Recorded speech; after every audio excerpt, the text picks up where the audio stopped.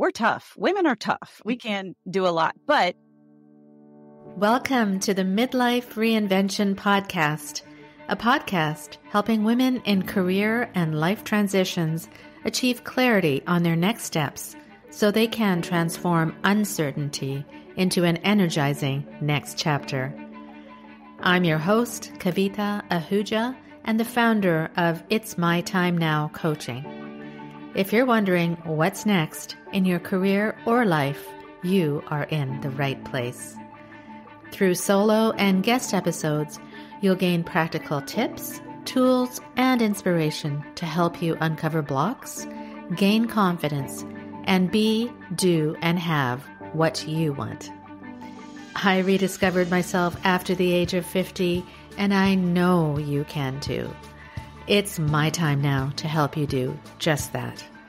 I'm so excited you're here. Let's dive in.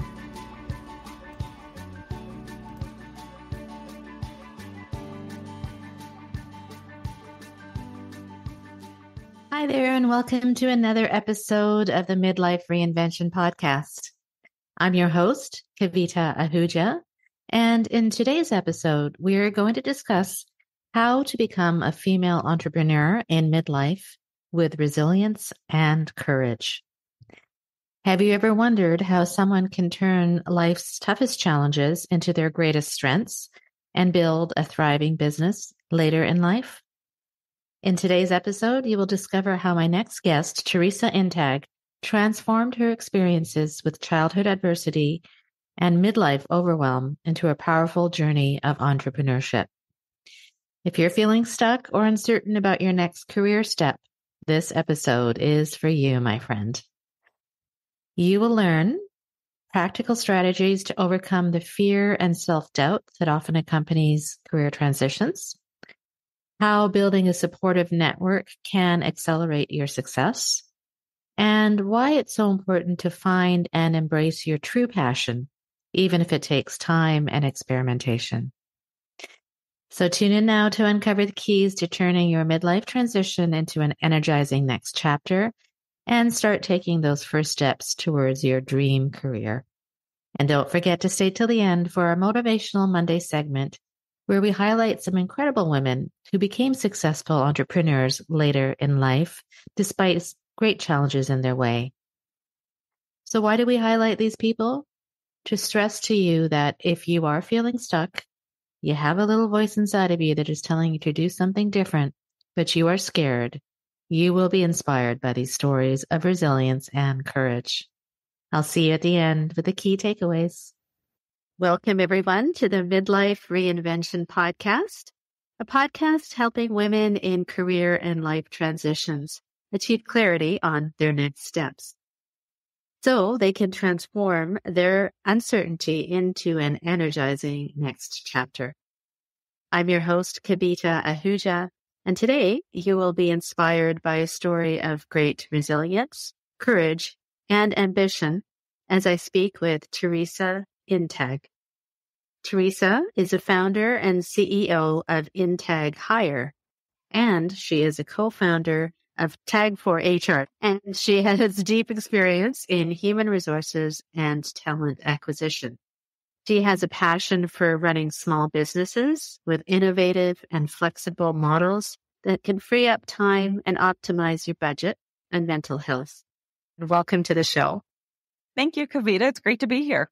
You're welcome. Yeah. So one of the things about this podcast is we really love to talk about how women, accomplished women such as yourselves, have gone to where, like, how did you start and how did you get to where you are right now? And so maybe you could start by telling us how your upbringing, perhaps your childhood, maybe any challenges that you faced in your family, in your childhood, influenced your journey to eventually becoming an entrepreneur.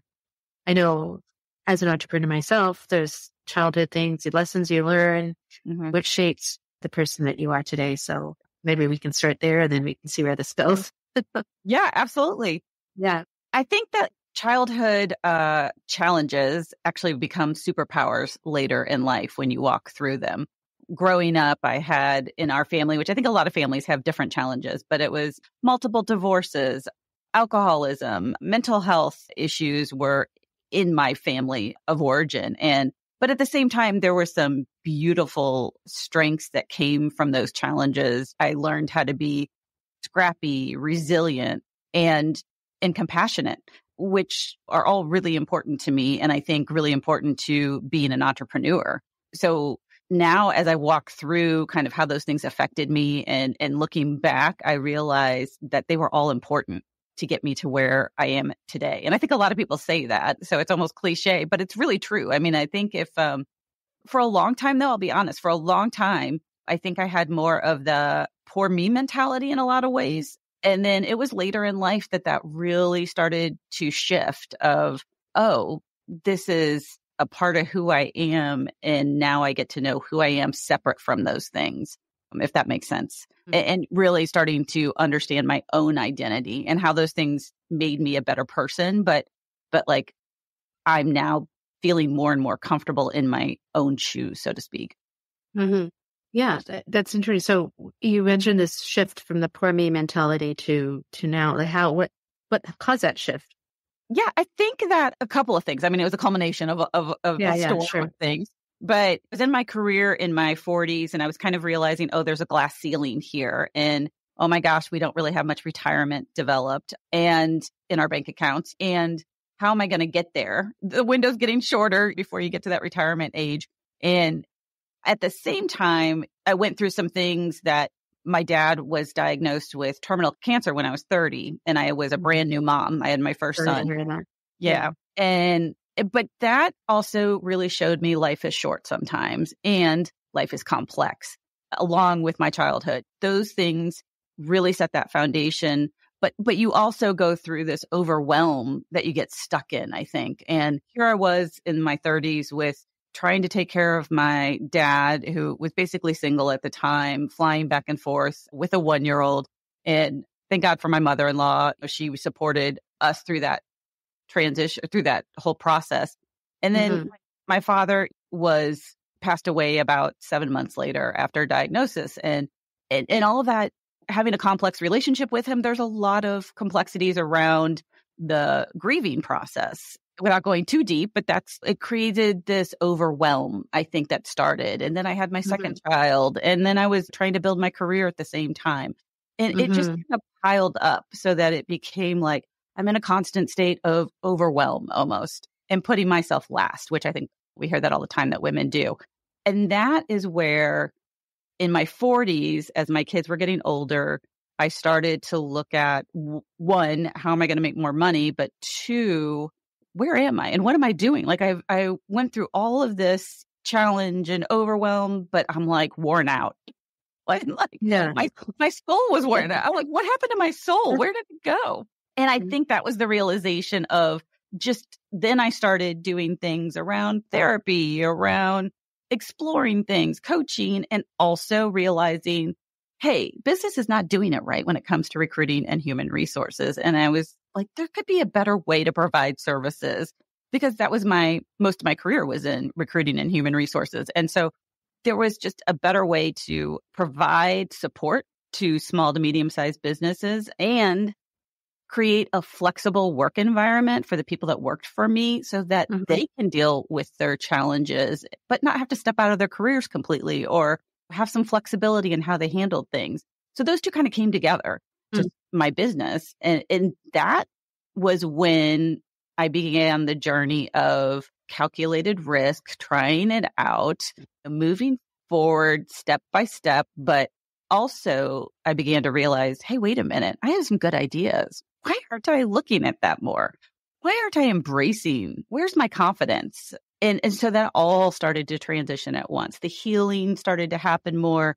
The courage started to shine more. And I did what I was comfortable with. I didn't leap all the way into entrepreneurship. I realized I can do black and white thinking a lot of times, and that actually gets me in trouble. It's that in between gray zone is where things really happen. And so I started testing the job, or the company started testing the service out to see, is this going to work in the market? Is this going to be viable? And it was more and more. So I took a year where I was working on the side and trying to run this business and evolved. and learned a lot. It's not going to be perfect when you first start as an entrepreneur. It's going to be a little messy. And what I was comfortable doing had to grow over that time too. It was a new hat I was wearing, and the imposter syndrome is there the whole time. Oh, yeah. And the lack of confidence when doing what you're doing, taking this big risk and what you need to know to be on the journey. It was step by step. It was little steps constantly. But I think that was the key for me, was just that constant little steps that I needed to take. Yeah. Oh, I want to go back to you. Yeah, sorry. No. This is all great. And the one thing that really sticks out, what you mentioned, is the overwhelm, right? And I hear this so much, my clients, right? Women especially, right? So there's overwhelm because you're looking after your kids. You're looking after, in your case, your ailing father. You're in this spot where you're looking after everyone. And like you said, everything piles up and you're looking after yourself last. And I think the fact that you actually, when you said in your 40s and you actually stopped and said, hey, what's going on? Where am I? What am I doing? Where is my soul? As you put it. And I think that's wonderful, because this is what I encourage. And this is why my program is called It's My Time Now, because this is the perfect time to ask those questions. And I don't think enough women ask themselves that question, is where am I now? What am I doing? And in order to answer those questions, you have to get that courage, and you have to actually look what your strengths are. Like, what can you take from what you have, and also celebrate and acknowledge all the great things that you've done. And I love what you said too, because you were in the recruiting world before, right? You were recruiting human resources. Yeah. So you took the great things of that, but then you also found what wasn't working. And how you could put your spin on it, or how you could improve that. And that's true. Like, as somebody's going through a career transition, it doesn't mean that they have to give up everything. It's like, okay, if you have an idea, like, start small. Like you said, you can you start the business on the side or whatever while you're working, and experiment and take one step at a time. So I love that story, because it really encapsulates a lot of what women are going through, because sometimes in the overwhelm, they feel like, oh, I can't do it, so I'm just going to stick with what I have. I'm just going to remain stuck. Right. So and I could have done that too. Like, I could have stayed where I was because it was comfortable, whatever. Right. But it doesn't allow you to grow. So that's my little rant on that.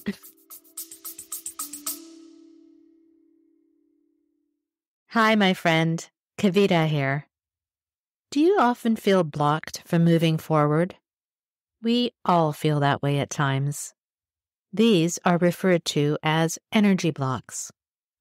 I've created a short, actionable PDF guide to help you release your negative energy blocks. Click the link in the description to download it now for free. Now, let's get back to the episode.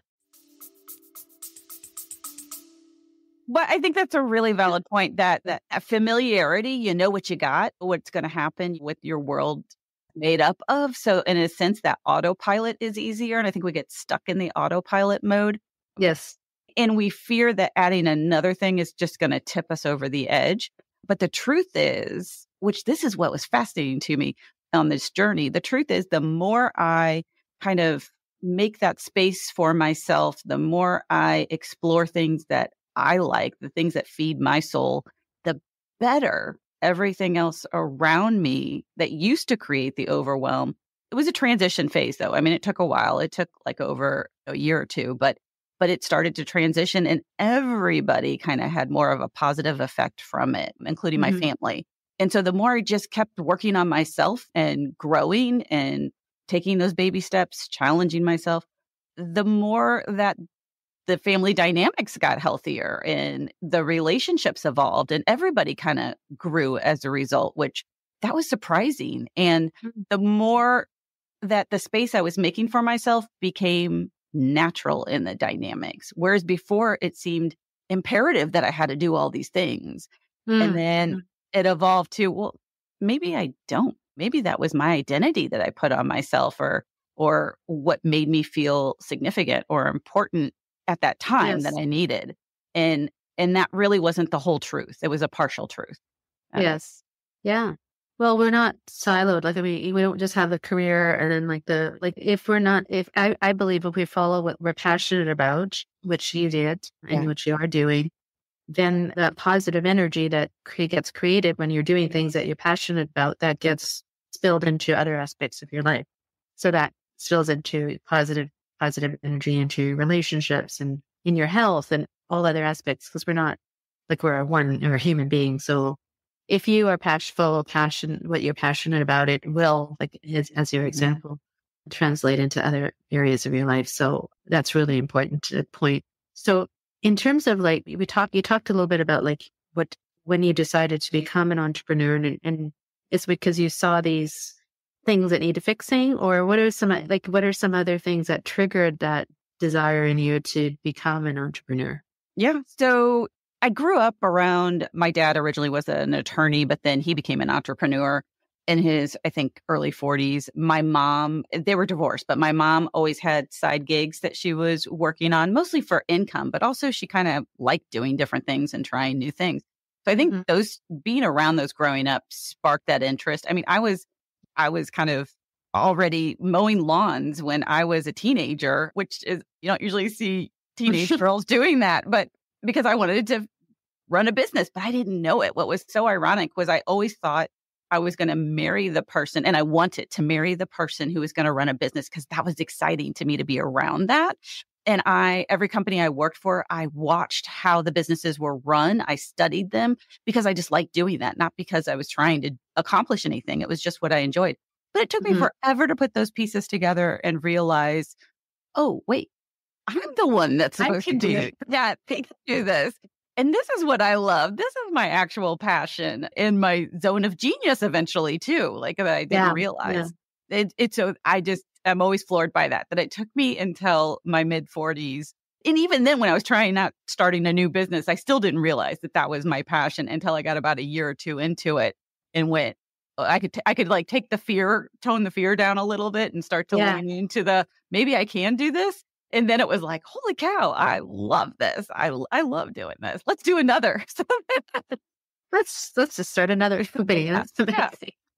Yeah, it's so funny, right? When we give ourselves the permission to be who we are, right? Yeah, absolutely. So you mentioned that word fear, which we all have. And so when you were embarking on this, your transition to being an entrepreneur and starting your businesses, there must have been many blocks, hesitations, and especially, because you're starting in your 40s. And so how did you kind of, I don't know if you're overcome or lessen those fears or blocks? And if you were to advise women who are maybe thinking about their own path moving forward, what would you say to them? Yeah, I had a couple of fears of one, am I going to figure this out? I'm not sure. Businesses don't usually survive. So can I survive? But the biggest block for me personally was myself. That's what was shocking. And thank goodness I started to toy with building a little bit of support around me, meaning I needed emotional support when I was afraid. So I needed either things in my life like therapy or coaching, and I needed to have sounding boards for when I hit those fears that were from my childhood, from those unstable parts of my life that make me want to run. So when I would get scared, of course, I want to run. And I had to try to sit in there and say, let me talk to somebody to see if I really need to run yet, or if it's something from my past that's replaying. And that happened over and over and over again. But I evolved through that, like every time, and I still hit those things, but they don't last as long. They're not as powerful. I can bounce out of them faster. But that was really because I built the emotional support, but then I also built some experts that I started to connect with as like mentors and that business support, people to go to, ask questions. And that's the other thing. When you're growing up in a household that has a lot of challenges in it, you become really self-reliant. And I had to work through that self-reliant and actually open the door and say, I need to ask questions. I need some help. I need to validate this move I want to make, or I need to hear from others, because I was so used to being like, I can do this on my own. I can power through anything. I can survive. I can be scrappy. I actually had to unlearn some of those behaviors and make room for letting others in to support me. And that was really challenging. Yeah. That's such an important point, honestly, because as women, we often think that we can muscle through things and just get it all done and we can do it all. And asking for help, I don't know, sometimes it seems like a weakness. So I don't need, whereas I think in your example, and I fully, obviously I'm a coach, so that's, but whether it's a coach, a mentor, or someone who you can run your ideas by, colleagues, like somebody that you look up to, it's so important to ask for that help. And that's wonderful. And so you receive the support and the encouragement, as well as being able to kind of work through the things that you had gone through in the past. So yeah, that's a really great advice. We're tough. Women are tough. We can do a lot, but I also want to acknowledge I made mistakes or I took baby steps towards things because it was hard to ask for help. So I just did what's the littlest thing I can ask for that helps me work that muscle a little more. And sometimes I ask the wrong people, or I came across really, really kind of insecure and unsure. That's okay. Forgive yourself. Like, you're going to stumble at times and you're going to go to the wrong people at times. Like, forgiveness and grace is a really big part of the process. Oh, and then making mistakes is a process of learning, right? I mean, if we don't make that, we can't, nobody's perfect. So, I mean, yeah, I think that kind of falls into, I also was in the corporate world before and I turned into being an entrepreneur. And I can understand the challenges of that because you're used to having everything done for you and you're in the corporate world where now it's like everything, you have to do everything yourself. And there's a lot of challenges, but I would wonder to ask you as an entrepreneur, what is the rewarding parts of it, being an entrepreneur? I love it. I would say the biggest reward is having the freedom to explore things that interest me. That, like, an exploration may not be everybody's thing that gets them excited, but that's my thing. And so it was really fun to start to kind of open that door and go, oh, I can take this little cheap online class because I'm curious about it. And I don't have to get permission from my boss. I'm the boss. So you have this freedom. I mean, there's a lot of responsibility too that's really heavy, but you get this freedom to kind of test things out, navigate. And I love that. Like, I'm my happiest doing that. What else? I would say that it challenges me in such a way that I have to grow and expand in new ways than I ever thought I would. I mean, I never, when I was younger, dreamt that I would be in the situation that I'm in, that I would be doing the things that I'm doing.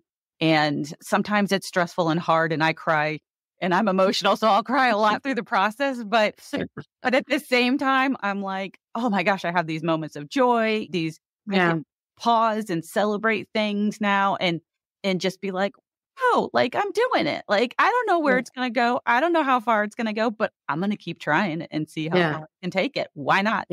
And, why not? Right. Yeah. And now I have confidence that I get really insecure still at times. I just did the other day. I was at a conference, but depending on who I'm talking with and who I'm around, but at the same time, there's this bigger confidence piece internally that helps me rebound faster and says, you got this. Like, you can figure this out. You've been doing this for several years. You're going to keep doing it. You're going to keep figuring it out, whatever that is. So that's cool. Completely relate. If you were to ask me 5 years ago, or just, you are going to be a podcast host, and it would be right. Come on. Right. Because when I loved, I tell the story a bit, is that when I was younger, I used to run around with a little fake microphone and interviewing people and pretending I was a reporter. And then here I am now, right? And I would never even really knew when I started, I don't know how to do any of this. And now I'm over 100 episodes later and I love it. And but then if I listen to my earlier episodes, it's like, oh my God. Right. And we learn, we grow, we test things. And then that's where your security and your growth happens. And I think that's the case it can be in corporate too. But this, as an entrepreneur, as you said, you have the freedom to do things that maybe you don't need permission from other people. You follow your passions and you fall and you get up and then you fall again. And so That's wonderful. So tell me a little bit, Teresa, about your business. Yeah. And so how does this model differ from other Yep. recruiting firms? And why do you think that's important? Yeah, I think we're really designed our business. When I was working full time at companies, I saw a lot of executives spend too much money. They really did not buy the right tools or create the right processes that worked or could fluctuate with the ebbs and flows of a smaller to mid-sized business. So that was when I came up with a model that I thought would suit those businesses better. It's kind of a plug and play. When you need it and when you don't, you can turn it off. And it's more cost effective because it's an hourly model instead of standard recruiting firms that do 20%. And we come in so much cheaper, but we also have higher quality experts that are on our team. Because the other piece of that, what I did was developed a company that was flexible for stay-at-home parents or semi-retired people. And they are seasoned or they have quite a bit of experience. And then so they offer this great support and consultative kind of approach to the business. But again, it's only when you need it. It's not a full-time person. It's not ongoing. You can work with them for so many hours a week if you want to for short-term projects. And we actually work ourselves out of a job a lot of times, which is what we go. That's our goal to do so that our clients are set up and can continue to do their business really well. And then they come back to us when they need us. And we've developed a lot of recurring business that way and relationships. And 95% of our business is referrals. So that 7 years later, to me, that overall model is I've got a team that really loves the flexibility, really loves that they can deal with their things that happen in life that are complex. They can even take off long periods of time. They can step out for 6 months if they need to and then come back later. But then our clients also really like the quality level of people they're engaging with, and we're trying to give them insights about how to run their business better because we're looking at all different kinds of businesses and we can see the spectrum of things that are working, things that aren't working, new approaches. So we can kind of consult a little beyond just the hiring. Right. So the people that your team that you've placed in the firms, are they, you said they're semi-retired, mostly semi-retired, or are they women mostly, or is it whole, like, are they people that generally maybe they don't get those same opportunities in other in other companies, or like I think it's people that want contract work so that it can be flexible, but they may not want 40 hours a week because they need some of their day to deal with a sick parent or to spend time with their family and their kids or go to kids sports or things like that. And so we've got a mix, mostly women, but we do have some men on the team as well who maybe are trying to help a parent who's ill kind of run their business, totally different kind of business on the side. And then they work with us when they have the extra time so they can kind of keep in their career and keep it moving. So we work really well with our people about being transparent, what they need, where they're at. So it's not scary to talk about the challenges they're going through when they're talking to me, which I think in most jobs you don't want to, people feel like they can't talk about it or they get penalized for it. We're trying to flip that and say, totally let us know. We don't need to know everything in your life. Keep your privacy, but let us know the challenges and your availability. We work with that. And it's still at a good hourly rate that they are making better money than they would probably on their own. And they don't have to try and find clients. We're finding the clients. Right. And they don't need to be working every single month. It can kind of be it can fluctuate and come and go. It's just extra income to their families. Yeah. That's perfect, I think, especially for women who are like in transition in their careers, for example, which is who I speak to mostly, is they're trying to, either they've been in a company for many years, they're looking for something else, or they're looking to reduce their number of hours or have others looking after parents or whatever they are, whatever's happening. It's a great model because it offers the experience that they have as well as you giving them employment. So amazing. One of the questions I had, and I would get I hear a lot from my clients, is that when women especially are transitioning in their careers and they're looking to do something new, they often feel like they need to get more qualified, or they're not experienced enough, or they're not good enough to do that next thing. And so that often prevents them from going for it, right? From putting themselves out there. So do you see that, and what would you advise? Yeah. Women like that what's the best way to build that confidence when transitioning? I think the really awesome thing about today is we're in this digital age where we can get training online and very inexpensively too. So I recommend if you're trying to transition into something, do your Google searches, find those classes or those little seminars you can join, even some certifications in those arenas that you want to move into, learn the fundamentals of those things, and then start connecting with other people that also do that job and ask them what's the most important in their job so you know where to focus your efforts. And then do some volunteer work for people that you know to get a little bit of that experience. You can have a full-time job, but still be a consultant on the side doing those projects. So you start to build experience into those new areas and build a little bit of a resume around that. Mm-hmm. Yeah, doing all those things, training online, connecting, networking with people, and volunteering, that all builds confidence so that Exactly. Yeah. So again, it goes back to the taking the small steps, but I think it also is really identifying what it is that you want to do, because often we get stuck in doing because we've been doing it for 20 years or 30 years, but being open to the possibility that maybe it's something completely different. And that's what I do, is like honing in on what is it like the balance between your strengths, your passions, and your values. Like where do they connect? And because you've got the next half of your life to live.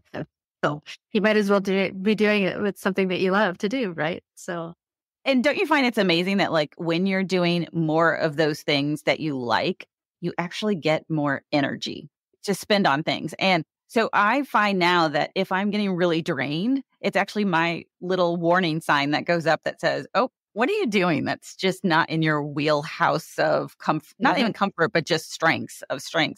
And then I look at, okay, who can help me with this? Because I need to get back in my wheelhouse of strengths. That's where I shine. Oh, that's so funny, because I do this exercise where I actually ask my clients to like take a note of what they do in a week.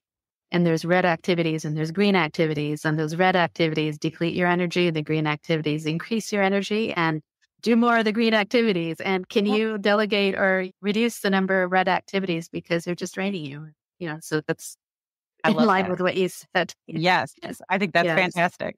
Yeah. It's wonderful. So great. So tell me anything new with your businesses, or anything that you're working on that you want to share, and also where people can find you. And So in the recruiting business, the first business I created, we've actually expanded now to offer human resource fractional services as well.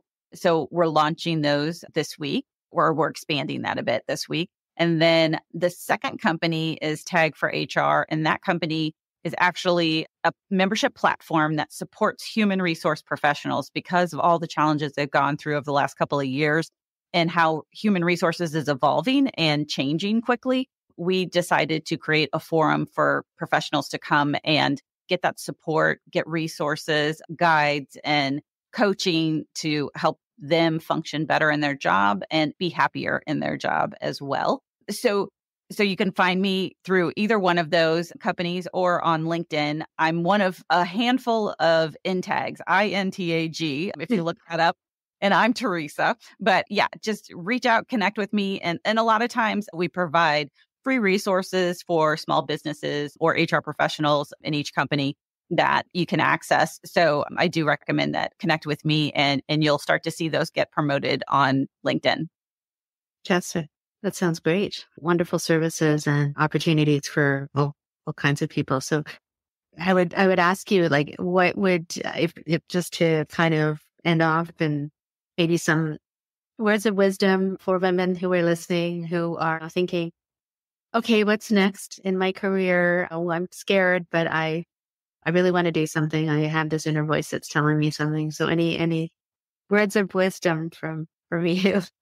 I think when you're first starting to do the transition, that make a list of all the things you've done well in your previous career.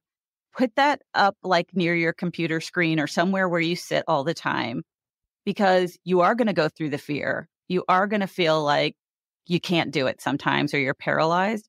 But looking at those strengths, those list of strengths, might remind you to go back to that quiet voice that is saying it wants to do something different, and trust that quiet voice, because that quiet voice will take you all the way. I love it. I love it. The quiet voice, the inner being. Yeah, exactly. I listen to her every day. So thanks for reminding me. Absolutely. Yeah, well, it was wonderful having you on, Teresa. It was so good to talk with you. Thank you for having me. And good luck with everything you do. Thank you so much. I trust you enjoyed this episode with Teresa Intag, and it provided you with some fuel to move forward if you're thinking of embarking on your own entrepreneurial journey. Here are her key takeaways. Number 1, early struggles can become strengths, and starting as an entrepreneur is inherently messy. Accept imperfection and focus on progress. Number 2, take small, consistent steps to build confidence and overcome self-doubt. Reach out to mentors or coaches for emotional support and guidance.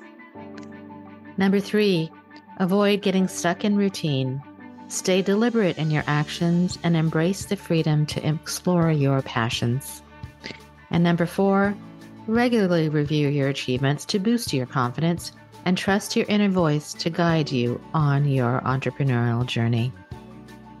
For this week's Motivational Monday segment, I was intrigued to learn about a woman by the name of Mary Kay Ash, who you may have heard of. Mary Kay Ash started her career in sales, working for various direct sales companies. Despite her success, she faced a lot of gender discrimination and was repeatedly passed over for promotions in favor of less experienced men. At the age of 45, Mary Kay Ash founded Mary Kay Cosmetics in 1963 with her life savings of only $5,000. Her company quickly grew into a multi-billion-dollar enterprise, empowering women through direct sales opportunities. Mary Kay Cosmetics is now renowned for its pink Cadillacs and its commitment to empowering women in business. If these examples of my own journey and that of Teresa Intag or even Mary Kay Ash have left you curious to pursue your own, but you just don't know where to begin, let's have a chat. Book a call with me today to discuss how your inner passions can be turned into a lucrative business at any age. You can reach out to me today at Kavita, Kavita, at itsmytimenowcoaching.com. That's Kavita at itsmytimenowcoaching.com. If you're also feeling stuck and don't know why, you can also download my Negative Energy Blocks guide with a link in the show notes. This guide will explain what type of blocks you may be facing and give you practical insights on how to overcome blocks like imposter syndrome, your own limiting beliefs, and your inner critics. Remember, let's have a conversation. Reach out to me today at Kavita at itsmytimenowcoaching.com. And in the meantime, you can download our handy Negative Energy Blocks guide with the link in the show notes today. Thank you for being here, my friend. Until next time, stay well and stay motivated.